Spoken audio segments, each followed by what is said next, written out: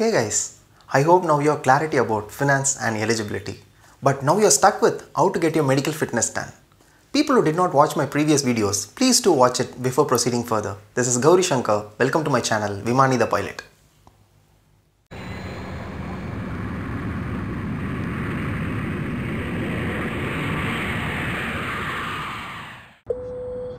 Good afternoon, ladies and gentlemen. This is your captain speaking. As you all know that fitness is a factor to become a commercial pilot. At the same time, you don't have to look like a fitness model in order to become a pilot. Let me break the myth today. Since I am not an aviation medical examiner, I can't tell things in detail, but I can share a few things. Basically, what aviation medical requires is that your body should be healthy and function normally. The common question that people ask is, I am wearing spectacles, can I become a commercial pilot? Yes. If it is correctable, definitely you can become a commercial pilot, but not an Air Force pilot.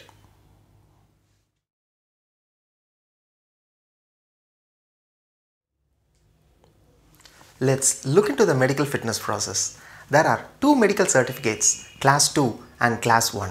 In order to become a commercial pilot in India, you need to have a Class 1 medical certificate.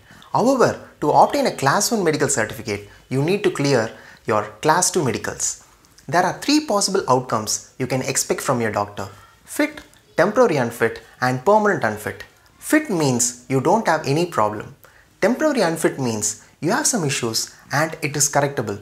Permanent unfit means you can't become a commercial pilot in India.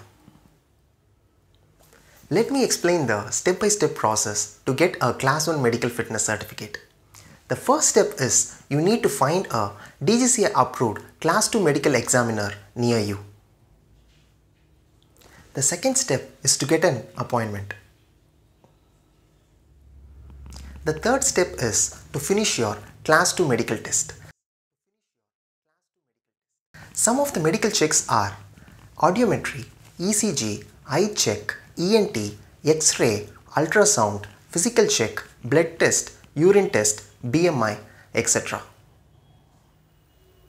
After completing your medical test, the doctor will provide you with a CA Form 35